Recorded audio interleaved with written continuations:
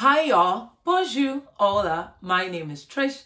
If you're new, welcome. In this Photoshop tutorial, I'm going to show you how to create a text maxing effect in Photoshop. And if you're looking to learn Photoshop and take it to another level, I do have a Photoshop course on SKILLSHARE.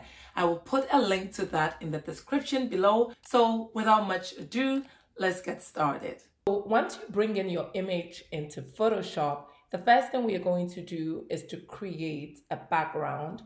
So you want to go under your adjustment layers and you want to go ahead and choose solid color. Now I want to move this layer to the bottom of my image, pull it down. When you see the blue activation, release your mouse. Now we want to make a copy of our subject. So click on the layer, hold down Command J if you are on the Mac and Control J if you are on the Windows. Now we're going to turn off the top image and we're going to work with the bottom image. We want to take off the background of our bottom image using the quick action in Photoshop.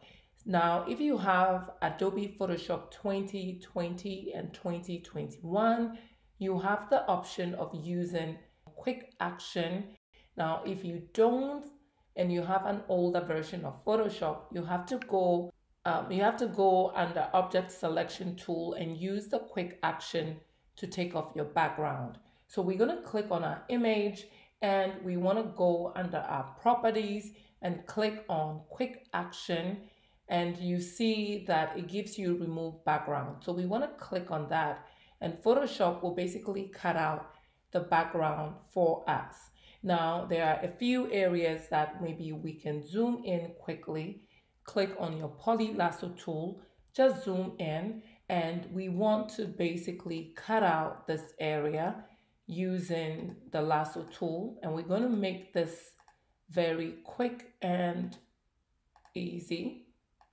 And I'm going to make sure I'm on my thumbnail. Pick up your brush tool with your foreground as black hide. So we are just going to click on Command D to deselect, pick up your lasso tool, and we are going to go ahead and do the same thing in this area just to clean it up for the purpose of what we are doing.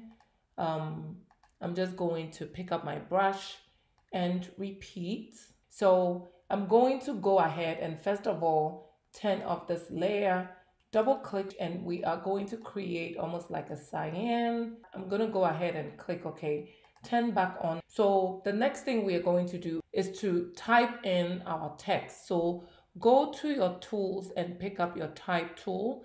And you don't want to pick up your horizontal type tool. You want to pick up your vertical type tool. So click on that and notice I'm using the pop-in font.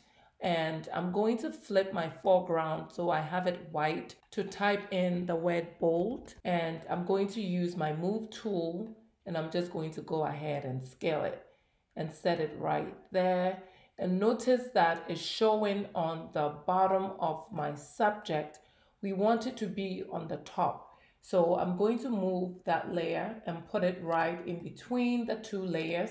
So you see that my bold is right on top of my subject. And I'm going to go ahead to double click to accept.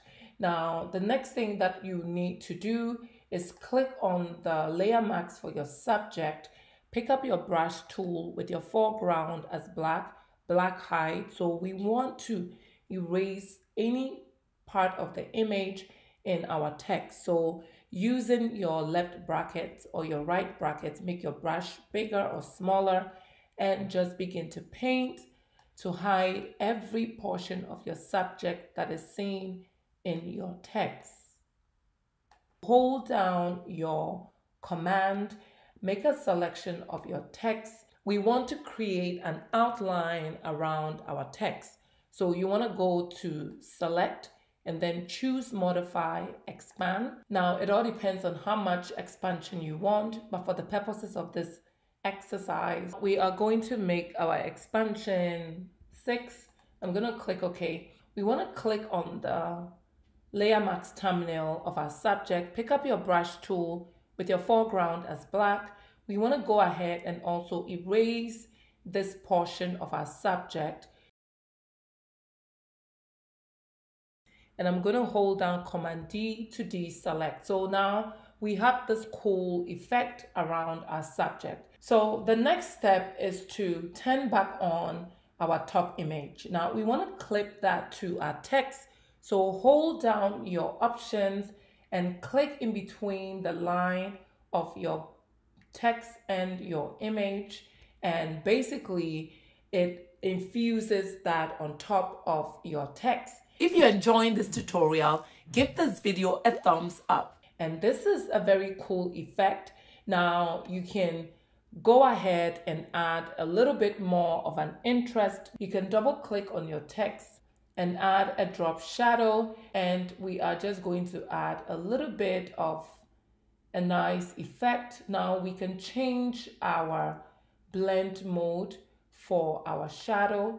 We are going to make that white. You can go ahead to click OK. If you enjoyed this Photoshop tutorial on text maxing effect in Photoshop, please give this video a thumbs up, and I will see you in the next Photoshop tutorial. Bye y'all.